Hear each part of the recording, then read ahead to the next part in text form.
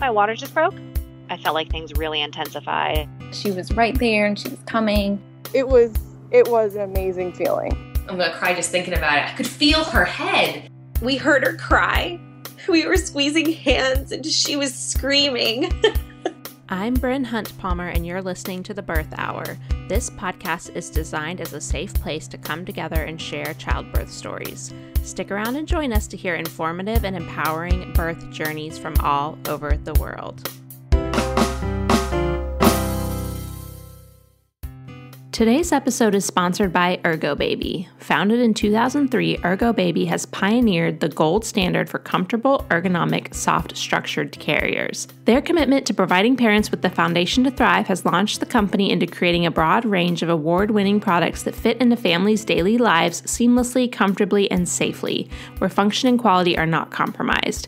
In 2020, they launched Everlove by Ergobaby, a first-of-its-kind baby carrier buyback and resale program, a sustainability effort to support families and the planet. At the end of the episode, I talk with Shelby, a Birth Hour listener, about her experience using the new Ergobaby Bouncer, as well as her experience using some of their baby-wearing carriers. As many of you know, and many have taken advantage of, we have an online childbirth course offered for Birth Hour listeners. It's called Know Your Options, and I partnered with a lactation counselor, doula, and childbirth educator to bring you an evidence-based, fully comprehensive course. When you sign up, you get lifetime access and instant access, so you can go at your own pace, but also join in on our bi-weekly Zoom calls if you want to connect and ask any questions. Along with that, you'll also get access to a private Facebook group where you can get to know other students and ask our instructor and me anything that comes up for you while you're making your way through the course. As an added bonus, the course comes with a bonus course that's called Beyond the First Latch. This bonus course, which is also available individually for purchase but comes for free with the Know Your Options course, covers all things pumping, nursing, feeding your baby, storing milk, all the things you need to know for getting baby fed.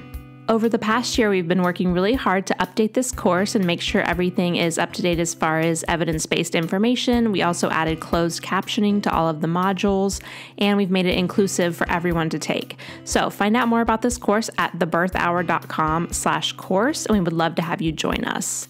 And if you're not currently in a stage where you need one of those two courses, but you still want to be part of a more close-knit Birth Hour community, you may be interested in joining our private Facebook group, which is a perk of being a Patreon member of the Birth Hour. If you don't know about Patreon, it's a way to support creators that you love by making a monthly contribution. We have different amounts starting from $1 up to $10, and you can see all of that information at patreon.com/birthhour, and you'll see different ways to support and the different perks that come with those different levels. Today's guest, Britt, is actually a longtime Patreon member, and she gives such a great review of the Patreon group at the end of this episode during her resources. So be sure to listen to that, and you'll know what she's talking about and how to become a Patreon member by heading over to patreon.com/birthhour. So yes, today's guest is Britt, and she's been on the podcast before. Back in 2020, she was on episode 470, which is now in our archives, which are another perk of being a Patreon member. You can access hundreds and hundreds of episodes via our archives. But today she's back to share a postpartum story. So she talks a little bit about her second birth, but really her main focus is on just how different her postpartum experience was. Her first one was really all about navigating postpartum depression. And so with this birth, she really wanted to set up herself for success with postpartum by doing some things preventatively and making plans. So let's hear from Britt. Hi, Britt. Welcome back to the Birth Hour. Thanks for being here today. Hi, thank you so much, Brian. I'm so happy to be back on. Awesome. Well, yeah, you shared on episode 470 back in 2020, and now you're back to share your more recent birth story and also do focus on postpartum. So I'm excited to get to all of that. But will you just remind listeners a little bit about you and your family? Yeah, my name is Britt. I live in upstate New York with my husband, Matt, and we have two daughters. Maya is 4 years old and Callie is 2. I work part-time in public health, but I also am mostly staying home full-time with my kids. And my husband and I live in the Adirondacks, so we love living an active lifestyle. And it's been really great having kids and sharing in some of our activities together. So it's been great. All right. So let's hear a little bit about your birth, just as far as how you decided to go about planning for birth this time around versus your first birth. Yeah, so I shared a couple of years ago, which is wild that I was pregnant at the time, getting ready for this birth. And it's so funny to think back on that time. But my first birth experience, it was in a hospital, pretty straightforward. But I shared a lot afterwards about how I struggled a lot with postpartum depression. And I think the whole experience just totally blindsided me. And I can really think back on that time, and I get like a pit in my stomach when I even think about just what a challenge that experience was, going through that and just not having a lot of resources at the time. So planning for the second looked really different for us. But I will say too that the birth itself was just like this amazing experience that really opened my eyes up to this whole world of birth and postpartum. And I wanted to learn more. I wanted any story I could get my hands on. I think I listened to like probably all 700 episodes that you've done. Love it. And it's funny, I look back and I'm like, I used to remember being with like a group of friends, and inevitably somebody would start talking about like their birth experience.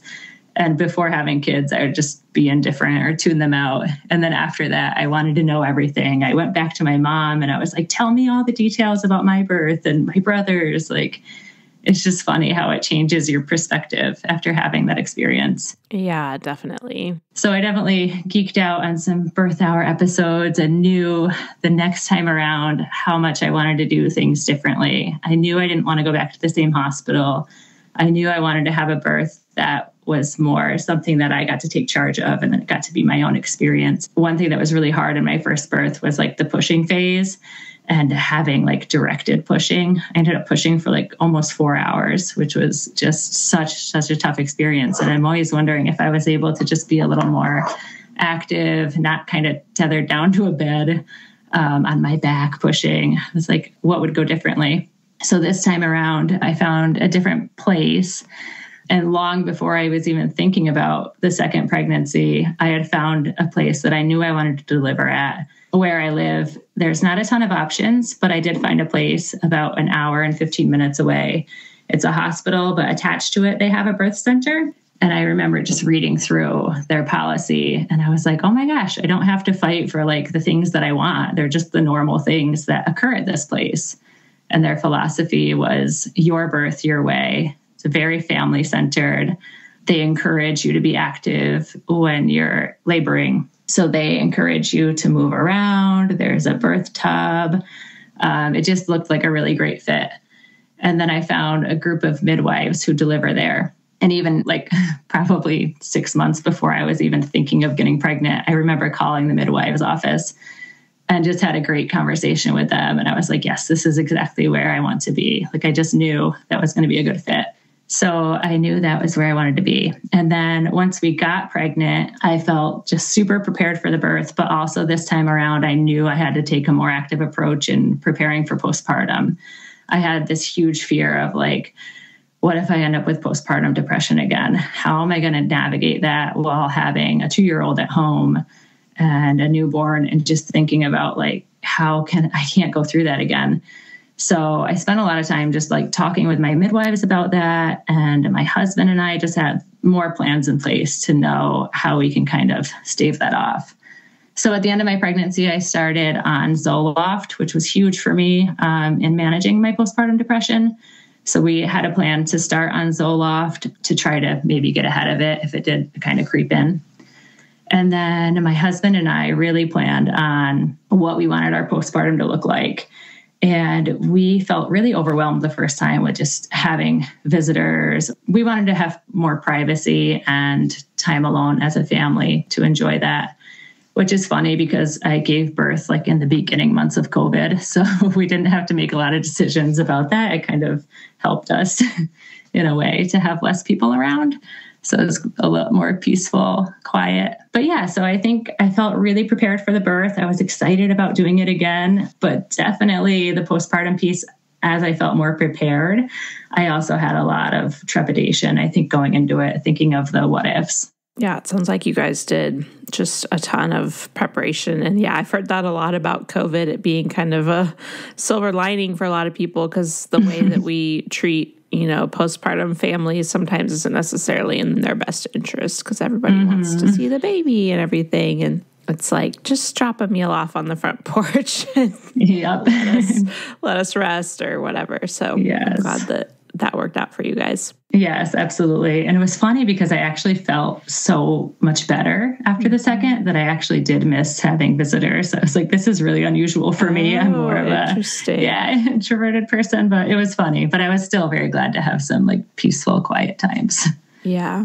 Okay. All right. So how did labor start for you? Labor started on a Friday afternoon. I was a little over 40 weeks, which was fine by me. I went past 41 with my first. So I was totally anticipating. I told myself my due date was actually like 41 weeks instead. So I was a little surprised when it happened. I was 40 weeks and 4 days. And it started just like my first. I had a bloody show and I started having contractions. And I thought, oh, it's going to go exactly like my first. Except I just had these contractions all day. They weren't progressing. And it was just really weird. It would kind of start and stop. So that night I went to sleep feeling a little frustrated. But by the middle of the night, labor really started again. And I thought, this is really it. I didn't want to waste a lot of time because my first birth went pretty quickly. And so we were an hour and 15 minutes away. So my husband and I just drove right into the hospital thinking it was going to go quickly again. And the minute we got into the hospital, we had to go in through triage, and it was not ideal because we went in and there's all these bright lights and side conversations. So I was just completely out of like that labor zone, and my labor completely stopped. So I decided to just go home. If labor was going to stop, I might as well get some sleep. So we went back home and I was able to get some sleep. And the same thing happened in the afternoon. It started again. I started having these really strong contractions. I actually got nervous thinking, I don't know if we were going to make it to the hospital because it was so intense and felt so real. I thought it was going to happen really quickly. I went to the hospital. We got about 45 minutes away and my husband looked at me and he was like, it stopped again, didn't it? And I was like, I don't even know what to do. It's been 24 hours. I'm exhausted. This is just stopping and going. I didn't know what I was going to do. I was like, maybe we should pull over and we can go for a walk. But I called my midwife, and it was the midwife that I really, really liked. She was on call. And as soon as I heard her voice, I just started sobbing. I was like, I don't know what I'm going to do. This has been a day. I'm exhausted. This actually just happened. And so I told her I was thinking about either going back home or going for a walk. But she said, at this point, it's been over a day. You're exhausted. We have to find a way to either make this happen or you can come in and we can do some therapeutic rest. And so just hearing that gave me some relief. And she also said, she was like, I think, having you come through triage is really hard. I think it's kind of messing with your mindset too. And so she said, when I came in, they would put me right in the birth center so that they would kind of quickly get me through triage without having to stay there, which was really helpful. So we went in, and on the way, I think I had to release some like really big emotions. I started just crying, and I told my husband I was so scared that I was going to end up with postpartum depression again. And I think that was holding me back, my fear of having this happen again.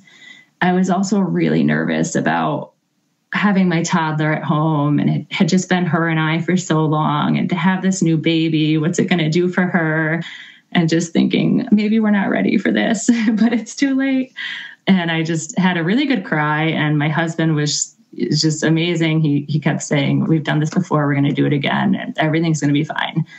So I think I just needed to have that release and like name those fears and allow myself to kind of let go of that.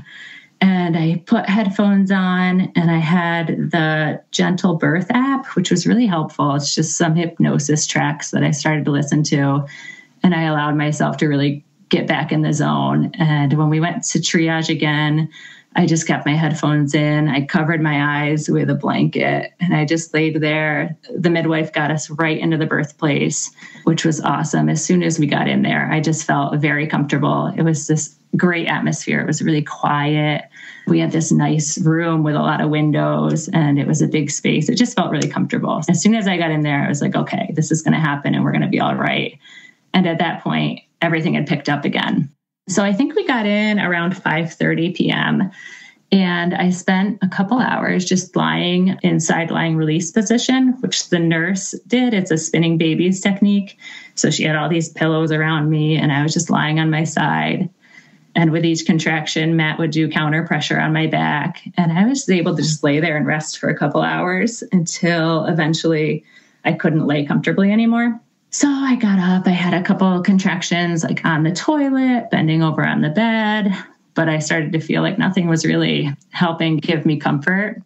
So the nurse actually filled up the bathtub and thought that might help. So I got into the bathtub around 7:30. And that was amazing. It's just the warm water. My husband laughed because I was laying in there and I just kept like ladling water over my belly. And he's like, you just looked so comfortable and like you were going to fall asleep. So it was so helpful. I laid in there for about an hour. And at about 8:30, I started to get really nervous because I was like, oh my gosh, I think my labor is stopping again. And I was like panicking, like, I can't believe this is going to happen again. I'm not really in labor. What was I thinking? So I got out of the tub and I was definitely, nothing was stalling. I was actually in transition. I think I just had a little bit of a break in between transition, which I've heard can happen. So I got out and I started shaking. I was like kind of dry heaving, thinking I was going to throw up. And I asked the nurse to check me. And so she came in and I hadn't been checked since I came in, I think, 3 hours before or so. And I was at like a 3 or 4. So I was really happy when she checked me. She said I was at a 9 and my bag of water was bulging. And I'd actually just even forgotten about the fact that my water had to break. It was not even on my radar. So she's like, I think as soon as your water breaks, you're going to be ready to push. And I got out of bed with a contraction and started going to the bathroom. I wanted to sit on the toilet, but I didn't even make it. I just like kind of collapsed on hands and knees and my water broke. I was like trying to throw up. I was gagging. And as my stomach muscles were contracting, I think it caused my water to just come out. And it was so weird. It was like this big water balloon just plopped on the ground and exploded. It was a really cool feeling. But I looked down at the water and I told my husband to get the nurse. He said, get the nurse and tell her my water broke and there's meconium in it. I could see green and brown. It made me a little nervous. And I said, and I'm pushing. And just instantly, my body just started pushing. I definitely experienced the fetal ejection reflex where your body just pushes for you and you don't have any control over it. So my husband got the nurse and the midwife. And when they came in, I was still on the floor on hands and knees pushing. They put me up on the bed. And I had maybe 3 or 4 pushes. And each push, just with the fetal ejection reflex, was the craziest feeling ever because my body just did all the work. It was just, I describe it as a train going through me. There was just no stopping it. It was so powerful. And with each push, I was just screaming. And then in between pushes, I was totally lucid and I would just be like, what is happening? And at one point I go, am I dying? Am I okay? Which is funny because I wasn't scared. It was just so intense and so powerful that I just needed somebody to remind me that, yes, this is okay. My nurse just told me, you got to breathe. Everything's fine. So after 3 or 4 pushes, she was out and she was here. And so I came into the hospital around 5:30 and she was born at 8:53. So once it finally did start, and I think once I let go and allowed it to happen, it was really fast. It was about 3 hours. After she was born, it was the coolest thing. They handed her to us and we looked out the window and there was this beautiful orange sunset. And it was just the most serene, calm environment. It was just beautiful. I couldn't believe she was here. And I remember looking at her and thinking she looked so much like her big sister. It was so cool. And had that feeling too. I was like, I know you. I was so worried that I wouldn't love you or like you because you're not your sister, but here you are. And it's just so wild how all those fears just kind of melted away. Oh my gosh. Yes. I hear that all the time from second-time moms. And I totally went through the same thing. Just it's hard to imagine your love and heart expanding more, but it definitely is possible and it happens at different rates for everyone. So I love that you had that immediate bond. And I also love the way that you explained your pushing phase. And I feel like I know I can relate, and a lot of people too can, where you're just like had that moment where you're like, oh my gosh, what is happening? I don't know if I can do this. But then you kind of bring it back down and you do it. Yes. Yeah. All right. Well, it sounds like you had that kind of immediate bonding and golden hour. How long did they have you stay with it being a birth center attached to a hospital? So because they're still attached to the hospital, they do have to follow like those hospital protocol. Okay. And my biggest thing being there, my husband and I, we had told them, we want to be able to leave and go home as soon as possible. Like, please do everything you can to allow us to get home. We just wanted to be in our own space. But they do have to do some tests at 24 hours. So we did have to wait a full day, which was kind of hard, but at least we were in a really good space. Right after the birth, I remember I just felt on top of the world. It was so awesome. And after my first, it was just so different, because after my first baby, like after kind of coming down from that like euphoria and high, I remember feeling really panicked, really, I don't know, just uncomfortable. I felt so nervous. They kept taking the baby to do the tests in the nursery, or they would just take her and no one would really explain why they were taking her or what was happening. It just made me so uncomfortable. I had some like separation anxiety, I think. But this time being in the birthplace, everything was done in the room. So they never took her away. Any newborn testing or screening that they had to do, they did either on the bed or even with her on my chest, or at least in the room where I was with her. So that was awesome. I was really, really grateful for that. And that was part of my planning. I knew I wanted an experience like that. I didn't want to have that experience again. So yeah, everything was done in the room, which was awesome. Our first night, she was so sleepy, but I was able to eat. I actually had an appetite and I felt so relaxed. I was able to sleep when she slept, which again, just total night and day from the first and second. The first night she was so sleepy, I think she slept like 4 or 5 straight hours. We actually had to wake her up to nurse her. So it was great. The next day we hung out. I gave her her first bath. I felt so well that I was able to get up and take a shower and walk around. I had very minimal tearing. So physically I felt really, really well.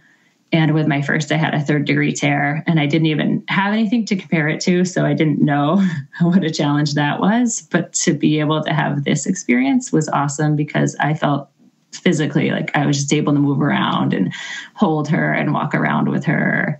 I felt like sharing with people. I was taking pictures. We called our family. It was just a very different experience to have had an experience where I felt only dread and panic to now this, where I felt very relaxed and excited and wanted to share the news with everybody.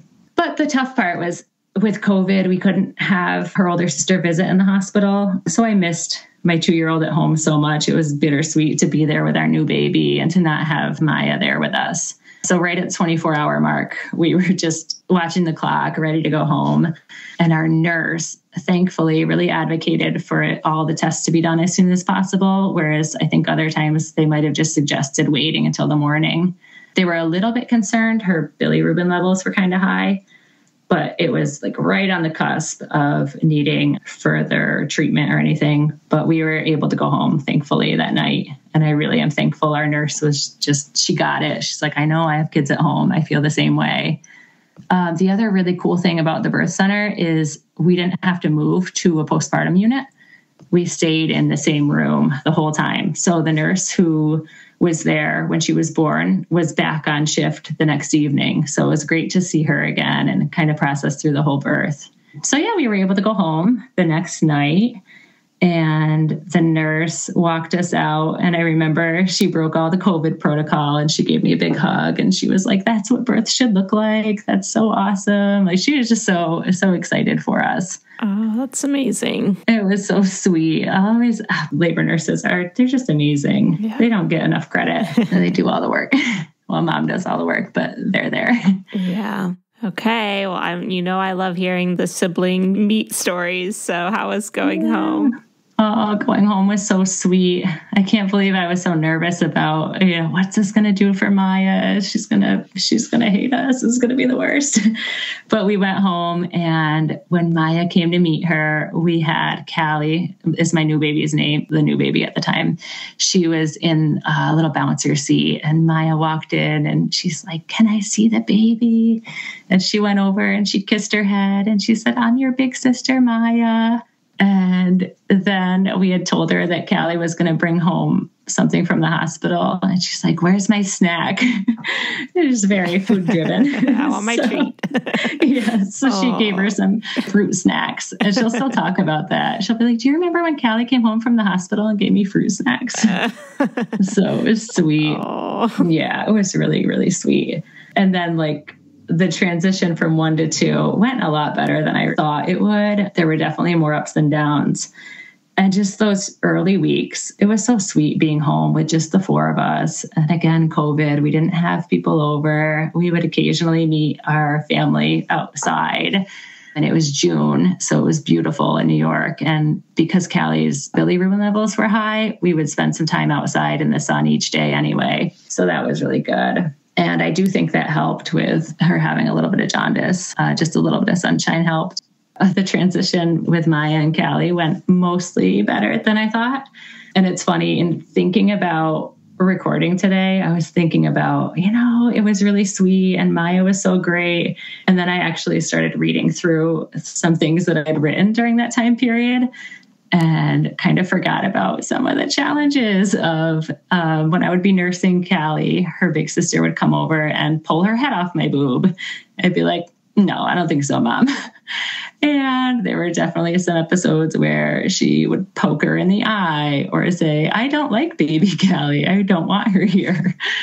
So it was a challenge, definitely. There was one day that it sounds worse than it was somehow. But Maya came over and actually hit her over the head with a plastic guitar. Oh. And my husband and I were just shocked. We're like, "Maya, why would you do that?" And she looked at us and goes, "I like to hurt her. I wanted to make baby Callie cry." We were like, "Well, these are some psychopath vibes here. What's going on?" Oh my gosh. Yeah, we were definitely thrown for a loop there. But it's so hard. And I'm sure you came to realize very normal. Yes. So after that little incident, I think there were a few weeks where it just got really hard for her. And in the middle of the night, I would have Callie, she'd be nursing, and Matt would be in bed with Maya, just trying to comfort her because she'd be like, "I want my mama." So I felt a lot of guilt about just not being able to be there for her as much. And I was surprised too. I felt a lot of guilt because I was like, this new baby is never just going to have time where it's just her and I. And my older daughter got to have that. But it definitely got easier. And now I look at them playing and they are just, they're so funny together. They just play and love each other and they're so sweet.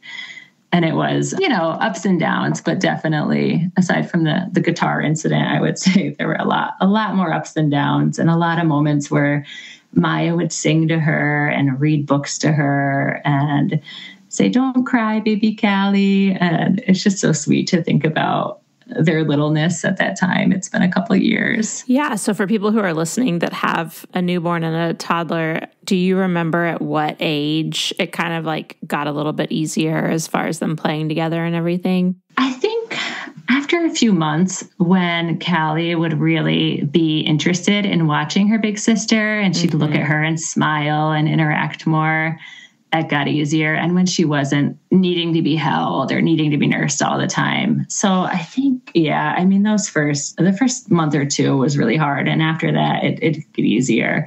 And then it just becomes your normal, Right. And we found ways for Matt to really spend quality time with Maya. And then at least once a day, I would make sure that Matt held the baby and I would have time with Maya alone. So that was really helpful. Yeah, I always try to tell people that it seems like it was my experience and from people I talked to that like when the baby starts kind of sitting up on their own or at least being able to be sat up in a, some kind of device, that's when they can really feel like they're playing with them. And once that toddler gets their first laugh out of the baby, it's like addictive, I feel like, and they just want to make them laugh all the time, which is super sweet. Yes. And Maya wanted to help a lot. She'd want to bring over diapers. She still is a little helper with her. So it was sweet watching that and seeing her enjoy that. And we always had told her, you're welcome to help, but it's not your job. You don't need to help. Your job is to just be a fun big sister and to play with her when you want to. So we tried to just be cool about, she's here, but, it's not your job to help make her stop crying or things like that. Yeah, I remember having somebody come on that shared about like packing a toddler diaper bag, like for them to bring with them out and about too, so they could like hand a pacifier or whatever and feel like they were helping, which I thought was a really smart idea. That's sweet. I can't remember where I read it or saw a video, which has always stuck with me though, about bringing a new baby home. It compared it to if your husband was telling you for months, listen, I'm going to bring this new woman home and she's going to be beautiful and you're going to love her and we're going to spend time with her. And I know it's going to be hard, but you're just going to love her so much. And and we're going to give her all the things you've grown out of. Yeah, but she's wonderful. I remember that too. It was from a parenting course that I took and I think it was reading from something. So yeah. Yeah, I think that always stuck with me to just try to be aware of, you know what, this is going to be really, really hard for her, but it's normal. And at the end of the day, they're both so lucky to have each other. And it was such a good relationship. That's amazing. Yeah. Okay. And what about your mental health this time? Oh, yeah. I cannot even believe after experiencing such a tough postpartum with the first, it was like we spent weeks waiting for the other shoe to drop. My husband every day would be like, how do you feel? Do you feel like crying? Are you sad? Are you still eating? Can you sleep? And I was like, you need to stop asking me. I feel so good. I remember one day I was making pancakes with Maya and Callie was just laying quietly on her little bouncer, as happy as can be. And I was just thinking, I cannot believe how good this feels. I felt happy. I felt the whole experience was just, I couldn't have imagined it being better. I was at least anticipating, some baby blues, and I didn't. I felt amazing, which it was just such a stark contrast between the first and the second. And I'm so glad that I got to experience this time around, like really being able to just be present in the moment and know what it's like to just hold a baby and to feel happy and to just take in her littleness. I feel like with my first, I feel like postpartum depression kind of robbed me of those first few months where I can't even remember what it was like to really hold her. And people will talk about like the newborn smell or the snuggles. And I'm like, all I remember is just feeling really sad and just having this like dreaded feeling and not being able to sleep, not being able to eat. And this time around was the total opposite. I was like a bottomless pit. I wanted to eat. I wanted to sit out in the sun and I wanted to talk to people. I wanted to take pictures. I wanted to just share, everything with family and friends. And it was just the complete opposite of the first and the second. And I feel like if I didn't experience that the first time, I would have had no idea how good I had it this time around. But I was just so grateful. It's great. That's awesome. Was the Zoloft something that you continued for quite a while or were you tapering off? What was your plan with that? No, yeah, because I felt so well, I wonder if I even needed it. I don't know, but I don't regret taking it by any means. But I think around 3 months, I started to try to taper off and see how it felt. And anytime I went down a dose, I felt fine. And so I think somewhere between 3 and 6 months, I ended up going off of it and didn't have any issues at all. So that was fantastic. Yeah, that's great, especially with different hormonal fluctuations and everything that come with postpartum and breastfeeding and all that. Yeah. Well, and I really think too, like this time around, just having a birth that went so well and having I think just knowing what to expect, nothing can prepare you like the wisdom of just, I've done this before. I know somewhat what to expect. Of course, it's always different with each baby, but knowing how to handle sleep deprivation and knowing that, we're not going to sleep, that it's normal for this baby to need me 24/7. And it's only going to last a short season. And in a few months, it's going to get easier. And a few months after that, it'll get easier. So it was really just, I think, knowing what to expect. And also this time around, not really worrying about following expectations that we kind of put on ourselves. Like, oh, you have to put the baby down so they can learn how to sleep. And this time I didn't feel bad about, I'm just going to hold her as much as I want. And we're going to kind of set ourselves up to allow me to sleep and her to sleep. We took the crib and we took a side off and attached it to the bed. So it was like a little sidecar. And I wish I had known to do that with my first, because it felt like she was in the bed with me, but she also had her own space. So I felt comfortable with that. But I could, just reach my hand over and, the new mom, got to check that you're breathing every hour or so. She was right there. I could easily bring her in bed to nurse with me. And the other thing too, with my first, I remember being so scared of falling asleep with her or having her in bed with me that I never actually slept. I just would stay awake, just being scared and anxious all the time. And I remember with my first, when she would wake up to nurse, I would take her downstairs and I'd watch TV while I nursed her and try to stay awake. But of course, you're exhausted. So there were definitely times where I would fall asleep on the couch and then wake up in a panic because I had her with me. And this time around, I actually took the time to read through the American Academy of Pediatrics safe sleep recommendations, and also did a lot of research about safe bed sharing and the way to really set yourself up to make sure that you're being safe, but also allowing mom to get some rest. So now I know that bringing your baby onto a couch or a recliner is so much less safe than if you bring them in bed with you, and set your bed up, even if you don't think you're going to sleep in bed with your baby, to set your bed up in a safe way. And there's a lot of resources out there that you can read about, not having loose blankets, especially if you're breastfeeding, if you're not drinking alcohol. It's a lot more safe to have her in bed with you than it is in other situations. So I think loosening up on that fear of, I think in the first time it was I had so much fear around SIDS or rolling over on her that it made it so I could just never sleep. And this time around, I felt so much more prepared for how we were going to handle sleep. And a lot of times, I would fall asleep with her in bed with me, and still right now have a 2 and 4-year-old in my bed. So, but this time I just felt so much more relaxed about it. And I think that helped a lot. So everybody was able to get some sleep. Yeah, it's such a good point about the bed sharing. And when the sleeping on the couch thing comes up in our Facebook group and stuff, it's the one thing where I just feel compelled to chime in as far as please don't do that, because it's really, really not the best idea. And there's safe ways to get sleep together. So absolutely. Yeah. The only other thing, so the other huge part of my postpartum, overall, everything went great emotionally, physically. I couldn't have asked for a better postpartum. But we did end up, of course, she had to throw us a little bit of a curveball, because I feel like you always have to have something that you struggle with.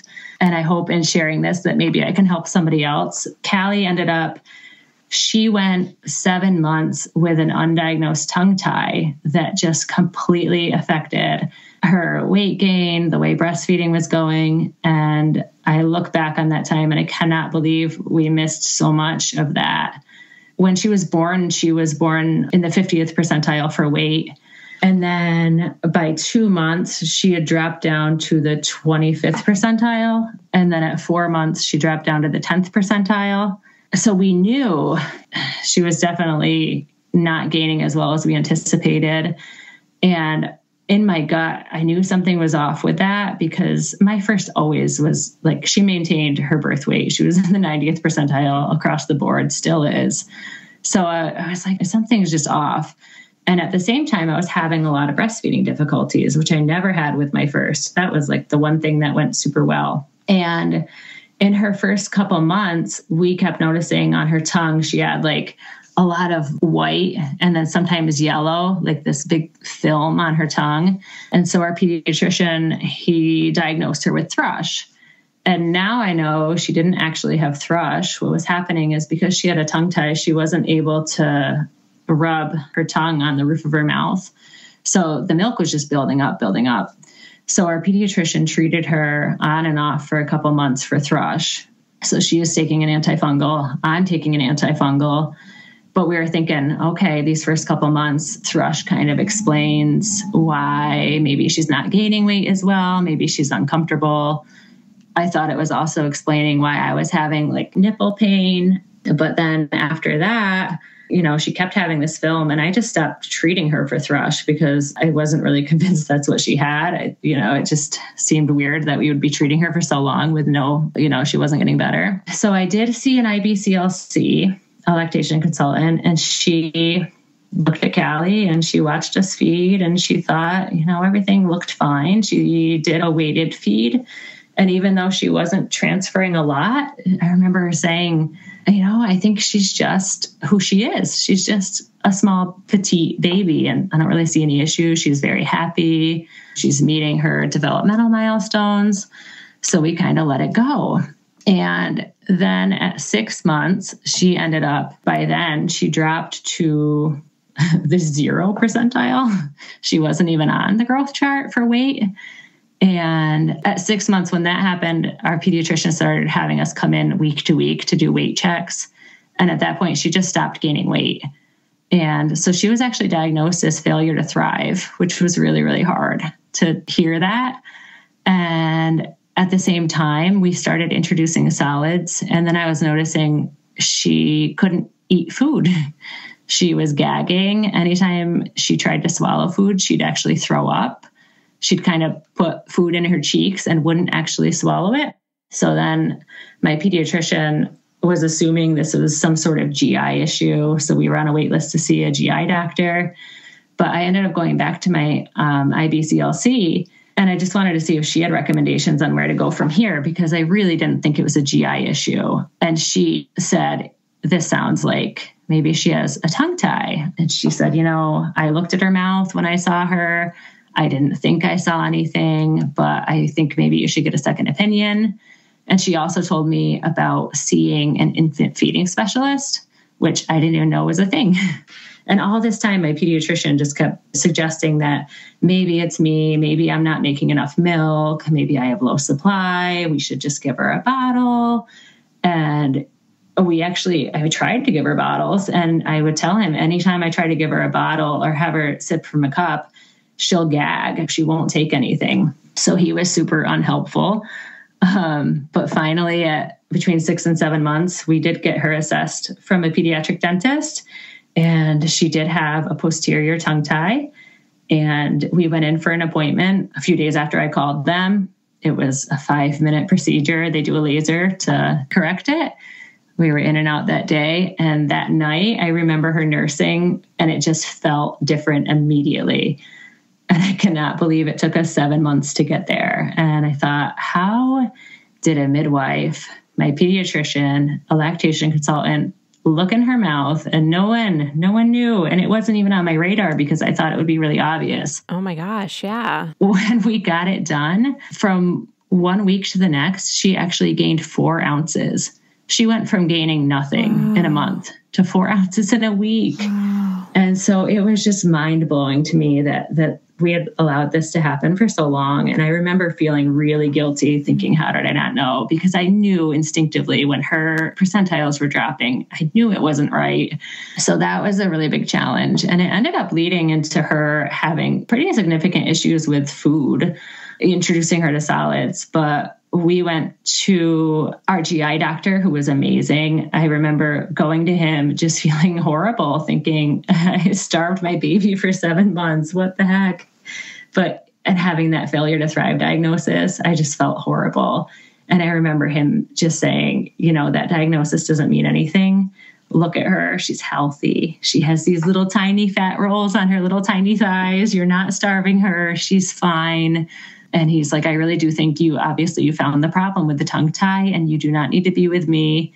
He connected us to an infant feeding specialist, so a speech pathologist who specializes in feeding, which was really cool. We actually ended up going to 2 different ones before we found a really good fit. But then we found a great fit. We found an occupational therapist who does it locally. And so week to week, we would have Zoom calls where she would watch Callie eat, and she gave me a bunch of different tools to use to try to develop the muscles in her mouth so that she could actually relearn how to use her tongue. And she kind of gave me the analogy. She's like, it's like if you've been wandering around with your shoelaces tied together your whole life, and then somebody unties them, and you're able, previously you were able to shuffle your feet enough to walk, but now you have to learn how to walk in these big steps. And so we essentially had to teach Callie how to use her mouth and how to get food to the back of her mouth with her tongue. And I don't remember if it was her. One of my providers had told me having a tongue tie, it's not about sticking your tongue out. She said, it's like trying to swallow. And I did this, and anybody listening should do it because it's kind of cool. If you try to swallow, and when you're trying to swallow, don't move your tongue to the roof of your mouth, you will be able to do it, but you will gag and it'll feel really uncomfortable. And that's how she was eating, or that's how she was drinking for 7 months. And it's just kind of wild to think about. She was able to adapt enough, but obviously it affected her weight gain over that time. And now she's 2 years old, and we are just getting to the point where she's really, really eating. And it's pretty awesome to see the change, but it has taken a long time. And because of that misdiagnosis for so long, or the undiagnosis for so long, it really affected her whole mouth. So I always try to share that with people. And I always think about how many people have gone through that, or we're just told like, well, maybe you're just not meant to breastfeed, or maybe your baby has reflux and needs medication. I just think if I never found those resources, if I never reached back out to a lactation consultant and went to the dentist, I wonder how long it would have taken for us to really find that issue.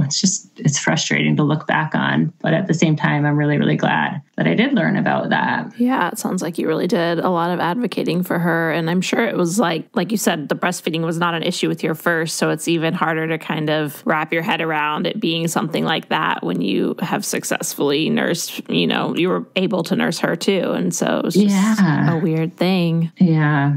And I always thought I'd obviously heard about tongue tie, but I thought it would be a really obvious thing that anyone could really look in your mouth and see, but it's really not the case. But I do remember my lactation consultant she was great about it, because she said, she's like, you've really taught me that I need to be able to assess for this better. And she said for her, she's like, this was a really big learning lesson for me, because she truly had told me, oh, this, I don't see an issue. It's fine. She's just little.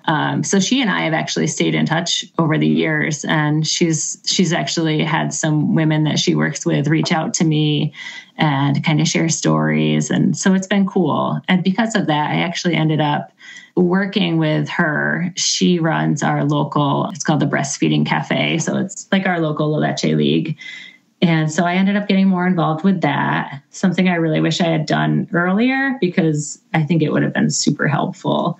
But I actually ended up taking a course to become a certified lactation consultant. So I did that last year. I don't know what I'll do with it in the future, but definitely something cool to be able to volunteer locally and help moms going through similar stuff. So, I think people should know too, there's a huge difference between a CLC, which I got to be, which I am, and an IBCLC. So if you are needing help, to reach out to an IBCLC, somebody who has major credentials, tons of education, tons of hours of experience. So I think sometimes people just, they don't realize what a difference there is. And also that your insurance, at least in New York State, should cover visits with an IBCLC. Right. So yeah, thanks for sharing that. Yeah, of course. All right. Anything else? Any other parts of your story you want to share, or do you want to go ahead and share some resources? No, I think I covered everything. I would say resources, like I said, having an IBCLC set up ahead of time, and even just connecting with, if you have a Leche League, if you are interested in breastfeeding, to know those resources ahead of time, and that an IBCLC isn't just somebody who you might need for breastfeeding support, but they tend to be the people who know other providers in the community. So they might know things like I had no idea infant feeding specialists were a thing. And it was an awesome resource for us to have. And I wouldn't have known that without reaching out to my lactation consultant. So that's a huge resource for me. It's just, I guess, just knowing like what's available in your community. Other resources I loved, I really, really liked the podcast all about breastfeeding. And if anyone else is especially interested in learning about tongue tie, I've kind of become obsessed with researching it now. But they have a really awesome series about tongue tie that explains so much. And I think it just came out like a year ago. And I so wished that it had come out sooner and that I had listened to it, because I can't believe all the symptoms that I missed.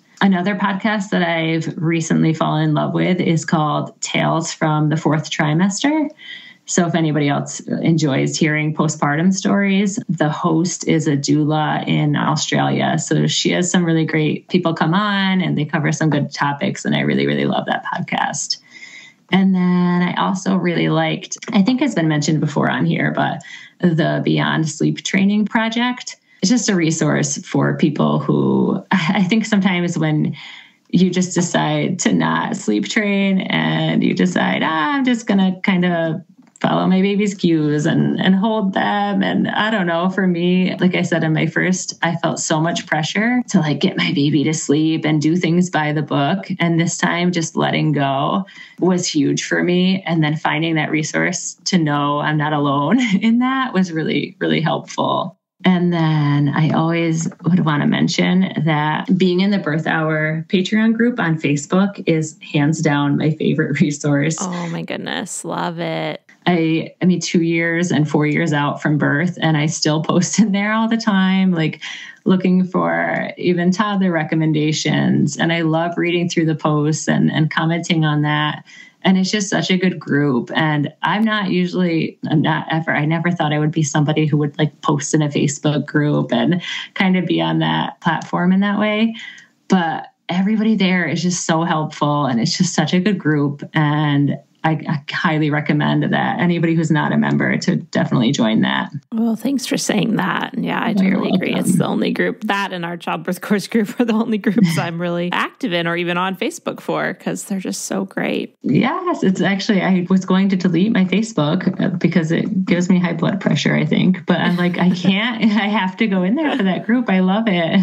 Yeah, I just go straight for the notifications and see that there's stuff in the group, and I go there. I don't even go to the newsfeed anymore.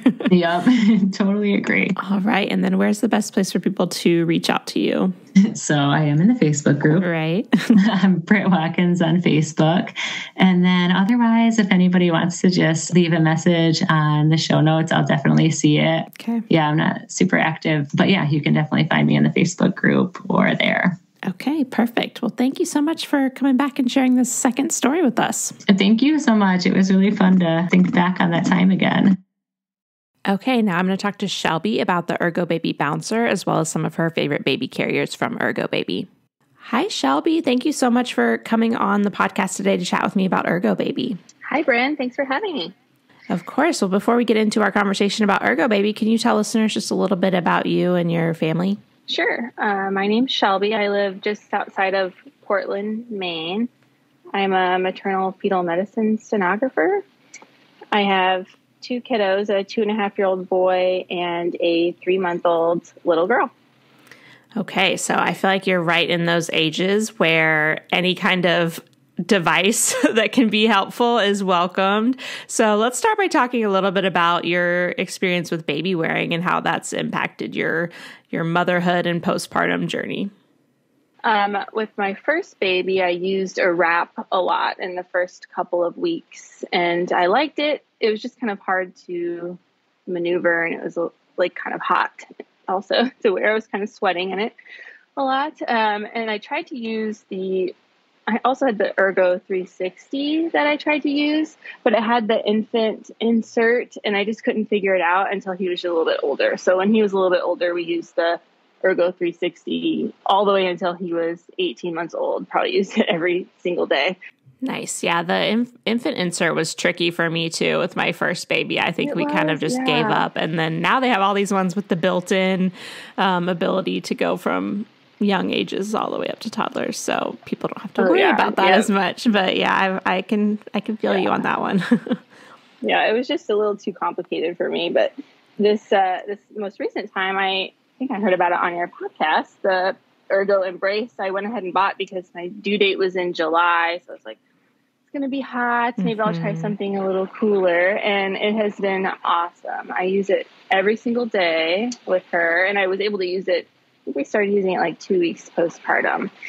And it's really easy to use. My husband can use it really well. He'd never try a wrap. So this one has been really nice for him to use as well. Yeah, it kind of has that feel of a wrap, but with the ease of just being able to buckle it on and go, which is really nice. Yeah, it's really cozy. She loves it. It's the only place she naps during the day, so I use it a lot. Yeah, you've got a baby wearing napper. I can relate to that as well. Oh, yeah. So did you get the cool air mesh one with it being a summer baby? Yep. So it was really nice. Yeah. Okay, that's nice. I feel like that's nice even for in the winter when you have your heater on and you're doing those indoor naps. You don't want to be sweating on each other too much. Oh, yeah. And I feel like especially postpartum, I'm always kind of sweaty anyway, so it's been really nice to have it. Awesome. Okay. And so I know you also recently got to try out the Ergobaby Bouncer, which is their newest product. So tell us how you've incorporated that into your life. Yeah. It's been super nice because we're also potty training right now.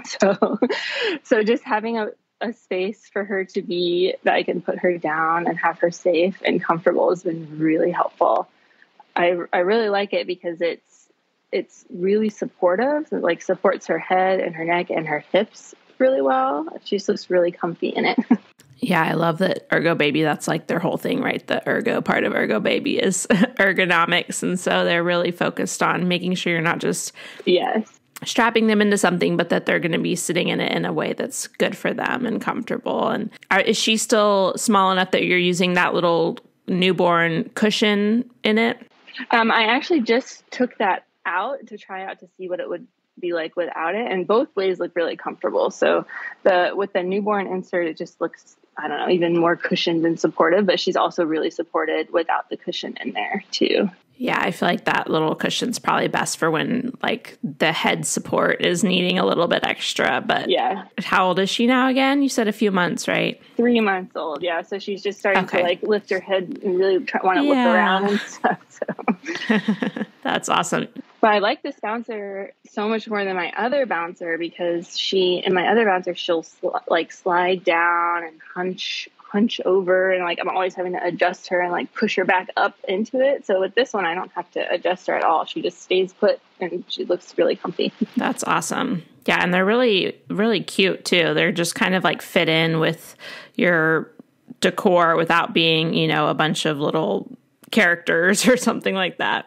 Yeah, no, it's really visually appealing too. Well, I know you said you had a toddler and these bouncers go up to 30 pounds. They can use it as a little TV set, but you said your kiddo's just a little bit out of the weight range.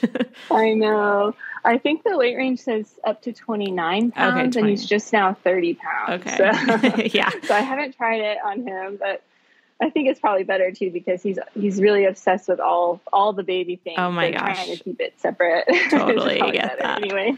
Yeah, I remember my older kids were like getting into the exerciser and stuff, like just thinking it was hilarious.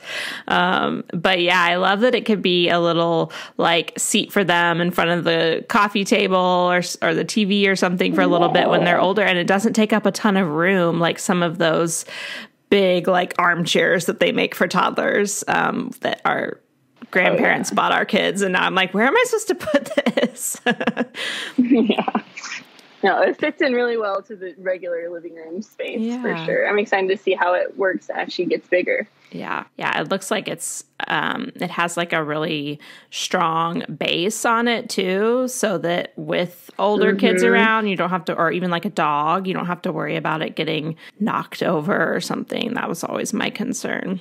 Oh yeah. Yes. And he'll go over and he'll like lean on it and push, kind of bounce her while she's in it. And it seems really sturdy. It hasn't tipped over or anything. That's awesome. Yeah. I'm such a big fan of these types of things because like we all know you don't need a whole lot with a newborn, right? Like you just need to be able to have a safe place for them to sleep and a way to feed them. But it's so nice to have some of these just extra conveniences. Like for me, I just loved having a safe spot to put the baby in the bathroom so I could take a shower or even just pee, especially if you don't want to have, be baby wearing in that moment. So I'm glad that Ergobaby is kind of added this to their rotation of things helping life be a little bit easier with babies. For sure. I would not be able to get ready in the morning right now without it. So it's very helpful. Well, thank you so much for sharing your experience with me about it. I really appreciate it. And I'm glad that the bouncer's working out and that baby wearing has been a big part of your life as well. Yeah. Thanks for talking with me, Britt.